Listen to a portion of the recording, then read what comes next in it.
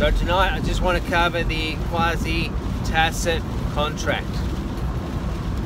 Now, the whole point of that is that you are never in agreement. So if the corporation staffers make you an offer, you must refuse the offer, otherwise it's seen as a quasi-tacit agreement. And something like that would be upheld in a court, right? Because it's constituted as an agreement. So now they've been used to obviously getting their own way because people don't know any difference for so long. They think the act is the law. But all these acts have a contractual element to them. And you basically have to listen to them when they're talking to you, and they will always have their second witness, but make sure you bring your phone along,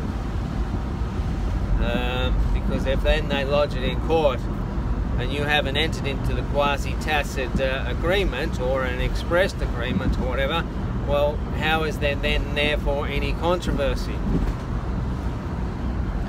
And then if they've offered you a fine and you've said no thank you and you've got that on camera, then how is there a controversy?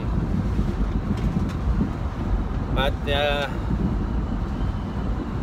corporations been used to getting their own way for so long under the guise of quasi-tacit, without letting anyone know about all this.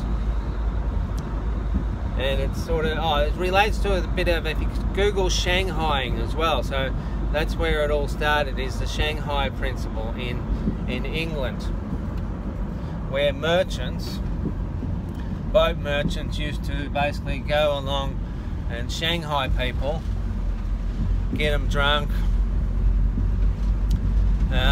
get them to sign some type of agreement, or just drag them on their boat when they were drunk, belt them on the heads, and then when they woke up in the morning, they were on the water. And so that's basically the technique that they're using, the same as what the English merchant sailors used in the old days.